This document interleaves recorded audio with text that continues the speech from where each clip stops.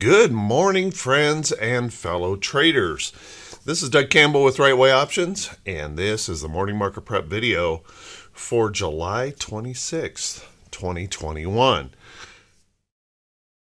Well, my goodness, last week was an extraordinary week where we just kind of shrugged off everything.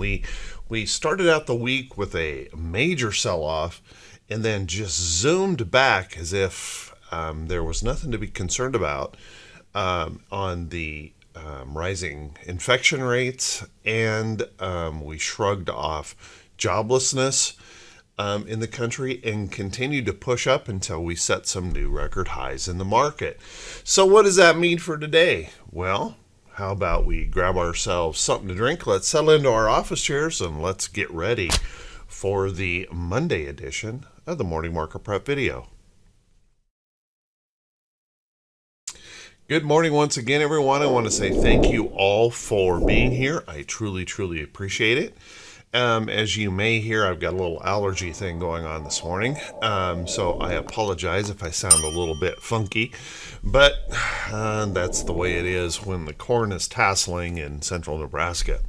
Let's take a look at these charts and see if we can gain some information about how we might want to approach the market for today. First off, let's take a quick peek at the diamonds here. Just noticing that we have some resistance in this chart that we tried to break and just kind of slid back just a little bit. So we ended up with a new record closing high, but we didn't quite break that resistance to the upside. And I will have to mention this because I've mentioned this several times. We did break through that break of that little trend. We broke through and held up there for the close of the day. So we're looking pretty darn good. This morning we have a little bit of pullback showing up in the market, but we're well off the lows of the morning. As you can see, we're reacting to some price support in here. So I think as long as we can hold on to some price support, a little bit of profit taking isn't a big problem here for the market. And of course, we've got quite a little bit to deal with this week with big tech earnings, and we have an FOMC meeting and announcement midday Wednesday. So we have plenty of volatility to be preparing for this week. And with most of the tech giants reporting, well, all of the tech giants reporting after the bell, we probably should be planning for and expect either large gap up morning opens or gap down morning opens, depending on how those reports come out. These are big market movers. We'll talk about that in just a little bit. But just plan for a rather volatile week. It could be really challenging for novice traders. This could be a really tough week because of the gappiness that could occur as a result of these big market moving reports. So let's take a look at the SPY. Closed the week very, very strong. We had obviously a pretty rough start to the week, but we closed very strong, new record highs, just smashing through those resistance levels. And although we're getting a little bit of a pullback this morning, and no big harm or foul here in the market, you can see holding on to some price support. Even in that pullback this morning, we're reacting to that price support and holding it. Now, don't rule out the possibility that we could test that again, but very, very strong. And if we were to fail right there, there is a little bit of price support that we might be able to gain just a little bit lower. Nothing in here looks bearish in any way, shape, or form. Very, very strong overall. We did have a little bit of a trend break here, and that trend break has been breached back to the upside, and just looks pretty darn copacetic. Everything is firing on all cylinders here. Bulls are raging, and it's really going to depend on how those big techs perform, I think, whether or not we're going to push up to record highs, more record highs, or if we happen to slip. So watch that close.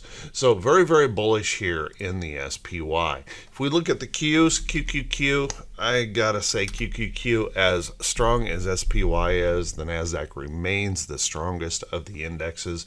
We did break this trend, but we just recovered it. I mean, just in a zooming move. I have to tell you that for me, it seems surprising to me how we can ignore some of these things in the market and continue to pay up at these very high valuations in these stocks. But right now, that's what's going on. It's just the bullishness in this market is phenomenal. And we've seen those kind of bull markets before.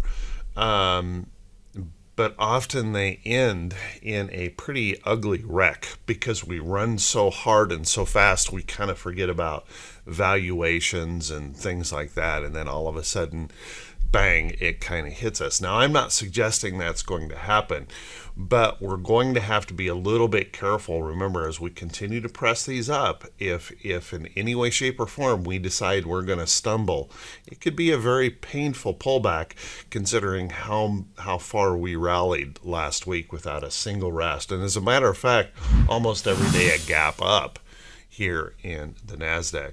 So a little bit of pullback this morning, a little bit of profit taking, but no harm, no foul here. Very, very bullish chart. I would say extremely bullish chart at this point.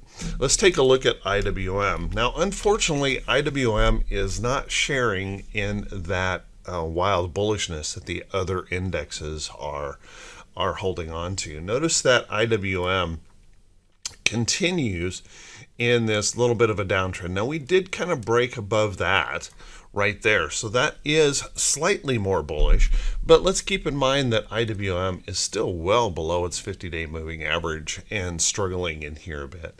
And I still think there's a high probability that IWM is going to see that 200-day moving average and possibly see that 200-day moving average prior to breaking through to any kind of new highs. Remember, we've got a tremendous amount of price resistance in this chart to deal with. So anything is possible, but that may be an awful lot for the Russell to overcome. And if the Russell continues to stay in this downside move, it could also be signaling that we may be a little bit stretched out in the other indexes. But watch that closely. You know, when we have these big tech reports, anything is possible. Let's take a look at our VIX this morning.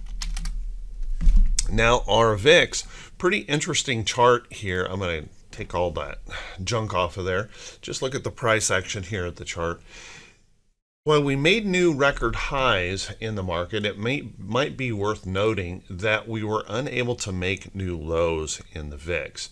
And although we pulled back substantially and we held this downtrend as resistance, just kind of make note that we have a little tiny uptrend going on here as well. And if so, a little bit of fear were to creep in, that still would constitute that potential higher low in here on the VIX. So watch that carefully. I'm not suggesting that we're going to get real fearful or anything along those lines. I just think it's worth keeping an eye on. Obviously, we're still a little bit sensitive to price in here, with the VIX being just a little bit elevated considering the price location of the Diamond SPY and Qs, where we're pushing out at those new records. So watch that closely in case a little bit of fear were to come in and we were to spike up. Let's take a look at our T2122. Now, T2122, kind of an interesting thing that went on last week. As we continue to push up, it was interesting that T2122 kind of struggled to push up. And what that really means is there were quite a few companies still moving sideways or south, while we had some very specific stocks moving to the upside, continuing to push these record highs. You know, it's kind of remarkable. Well, it's a circumstance that I've not seen in my career, and I don't think the market has seen either, where we have the giant techs encompassing such a heavy weight to all three of the major indexes, Diamond SPY and QQQ. And that has been really important in holding this market up as they continue to press and press and press into those big techs. So let's keep a close eye on this. We're getting a little pullback this morning. That would obviously pull this back, and that opens up opportunity for upside if we can find that inspiration to the upside in the chart. So watch that carefully, T2122. Remember, it doesn't give us direction. All it does is tell us when we've kind of reached an overbought or oversold condition. And we still have upside opportunity before we reach that overbought area, and we certainly have downside opportunity should we find reason for those bears to attack. Let's take a look at our T2101. This right here continues to give me a little bit of concern, and that is that T2101, even as we set new record highs in the market, the absolute market breadth continues to show weakness. And we saw that all last week with lower than normal volumes as we rallied up. Kind of an interesting circumstance that we're setting new record highs. Volume was a little bit weak, and our market breadth just can't get moving when we rally. So watch that closely in here. We continue in this long downtrend. We continue underneath this little resistance area in market breadth. So watch that closely. Then let's take a look at our earnings calendar, or excuse me, our economic calendar for today, because we have a couple things we'll want to pay attention to. As this week progresses, it gets busier and busier. Notice that we start off this week, we've got new home sales here at 10 a.m. That certainly can move us around a little bit. We'll want to keep an eye on that. And then we start hitting some pretty substantial reports as we move on. You want to notice that the FOMC meeting begins tomorrow. We're going to have durable goods and consumer confidence coming in on Tuesday, and then Wednesday is where we're going to have that FOMC and the Fed chairs conversation. So keep a close eye on that. We've got petroleum status and international trading goods, which continues to be a horrible number, but we continue to shrug it off as if it doesn't matter. And then later on in the week, as you can see, we've got GDP and we've got claims again. So both of those are going to hit us. And then we move over here to personal incomes and outlays and things like that on Friday. So pretty busy week overall on that economic calendar. And while we have that busy week on the calendar, our earnings are going to be ramping up. And of course, we know we have a lot of big tech this week. Take a look. We're going to have Tesla today after the bell. That'll be one of our big techs today that we'll want to be paying attention to. Tesla reporting after the bell today. And then we have just a ramp up. By Thursday, it looks like we've got, Wednesday and Thursday. We have Wednesday about 190 some companies reporting. We have over 230 on Thursday reporting. So we're really ramping up those earnings results. And obviously that creates price volatility that we'll want to be closely paying attention to. So one of the things that we have to plan for on big earnings weeks like this and all of those big techs is those possibilities that we could get a big gap up in the open, because we have most of these techs report after the bell. And so we could get that big gap in the morning to either the upside or the downside. And so we're going to have to play this pretty carefully, because these whipsaws could be pretty substantial and could get a little bit painful if we're over trading. So watch that close. Now on those earnings, on that earnings front, a few notables that you want to be paying attention to besides Tesla. We have Hasbro reporting. They reported a good, strong earnings report this morning, perking up. Now, obviously, still in a little bit of a downtrending pattern here, not really broken out yet, but watch that closely. That could be important. We've got LMT reporting. Keep an eye on that. Looks like we're trying to get a nice little hammer going in here. We had initial selling, pushing back up, trying to break that downtrend here to the upside on Lockheed. And we're going to hear from PETS. PETS. That'll be an interesting report. Looks like we're gapping or pushing back down after that earnings report this morning. Still been running in this ugly downtrend here in the chart. Sorry, my drawing tools just automatically changed on their own. So watch that closely and keep in mind that we're pushing down here toward lows in that chart. So watch that. We're going to hear from SBFG, a financial today. We'll want to keep an eye on that. Financials overall have been struggling here just a little bit, but perhaps that could help out just a little. And TTM is the last one I'm going to talk about today. TTM will be reporting today. Now, if you want the full list of notables, make sure you click that link just below the title of the video. That will take you back to the blog, which is a short blog this morning. I ran out of time, and you can get that full list. Also, guys, please do me a favor. If there is something that you would like to see in these videos, something I'm not covering, please feel free to leave that in the comments. I do want to put out a good quality video for everyone. I do want everyone to get as much out of these as they can, and also keep them in a relatively short form. So always feel free to leave suggestions, and I appreciate that. Let's take a look at some stocks that could be setting up for today. But before we do that, guys, if you could do me a quick favor. If this is the first time you've seen these videos, please click that subscribe button on YouTube, and also click that bell icon when it pops up, so that you'll be notified every time I post a video. And once again, if you find these videos to be useful, to be helpful to you, please make sure you click that thumbs up button, leave a brief comment. That helps the channel continue to grow. And remember, it's the engagement with a video that makes the difference. Now, I get a lot of viewership on the video where folks don't respond or even leave an emoji or anything like that.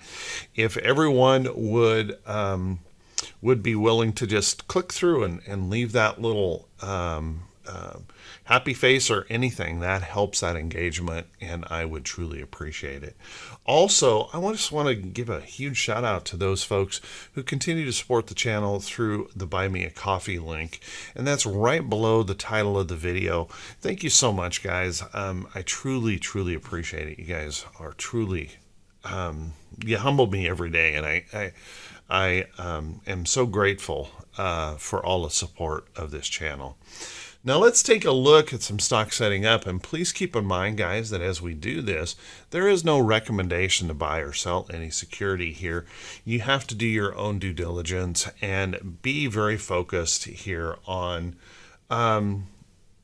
the chart itself, how the setup is going, whether or not it fits your risk tolerance, your rules, and your guidelines. You should never, ever blindly follow anyone else's trade.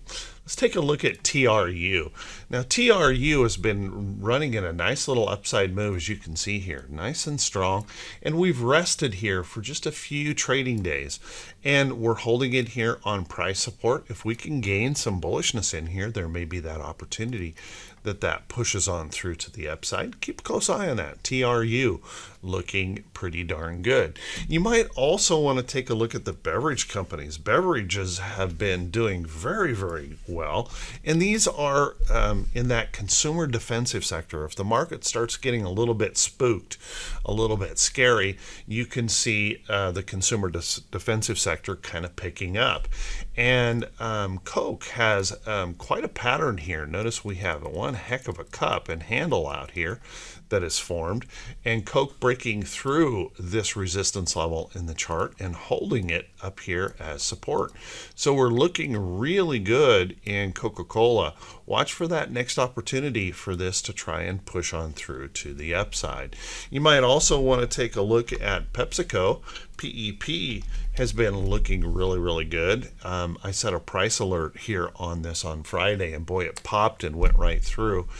But, you know, we're getting a little bit of pullback, and we went just ahead of this trend. So don't be too surprised, guys, if this has to do a little bouncing around, a little rest, a little pullback in here. Moving over toward trend before that really takes off. But PepsiCo looking pretty good. Another beverage you might want to keep an eye on is Monster. Monster had a big pop on Friday, really, really strong, breaking through some resistance.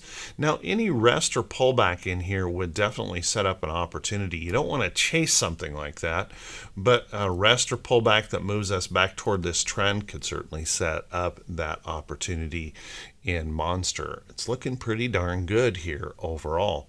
Other stocks that you might want to be keeping an eye on that have, well, there's some interest in here. Let's take a look at XLP. Now, XLP is the consumer staples area of the market. And I don't know if you saw that report from JP Morgan, but JP Morgan is suggesting a 10 to 20% market correction on the way. And they issued an idea that folks might want to be looking for some of the consumer staples to balance things out. So we're starting to see a little bit of bullishness coming into those staples, and you can see we've got a little bit of a head and shoulders pattern, inverted head and shoulders maybe kind of forming in here. Watch that closely if that can break on through to the upside. We still have some resistance here that we're trying to deal with. Had a strong day on Friday. Watch this closely as we run up this trend, that possibility that we could pop on through here. And if you're looking for some of the stocks in XLP, it's a real simple thing to do with TC2000 anyway. Just click one icon, it brings up the full list. And you can see stocks like TAP have been terrible in this index. But if you take a look at a stock like Hershey, which is in this index, Hershey looking pretty good, and that's another one of those consumer defensive stocks pushing up in here, showing some bullishness in that area. Another place you might want to take a look at is real estate. XLRE in the Spider Select sector. If you're looking at this, real estate trusts have been holding up extremely well. Now, the reason people would trade a real estate trust is mostly for its dividend yield. They're a safety play overall. So keep an eye on that. XLRE looking very good, starting to show some upside possibility here in that chart. And once again, click on one icon and jump right into the stocks that are setting up. Take a look at ARE, MAA, ESS. All of these are looking very, very bullish. And they are just those stocks that just turn out these huge dividend returns overall. So keep a close eye on that. Some of them are looking really good, some of them not so good, but watch that closely. That sector is looking pretty good. So other places that you might want to take a look. We had a big pullback on Oracle on Friday. Oracle this thing has been really, really strong, but boy, it got hit hard on Friday. But if it can hold in this support area, I'm not sure that it's down for the count here.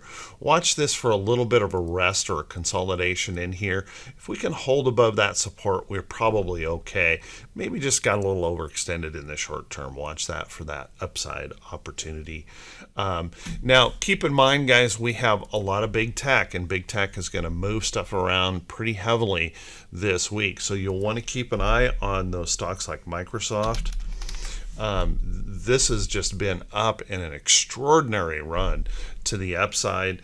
If this were to stumble, that could be a real problem here for the market. But watch that closely. It's very, very bullish. Apple, very, very bullish. And can't type this morning. And you can see that these are coming up here in the next couple of days for earnings. So watch that close as these big techs roll out. So with that, everyone, hey, I want to wish you all a fantastic day. I want to wish you great results in your trading. And thank you so much for being here this morning. Please make sure and click that thumbs up button and leave a brief comment. And we'll see you right back here, bright and early Tuesday morning. Have a great day, everyone.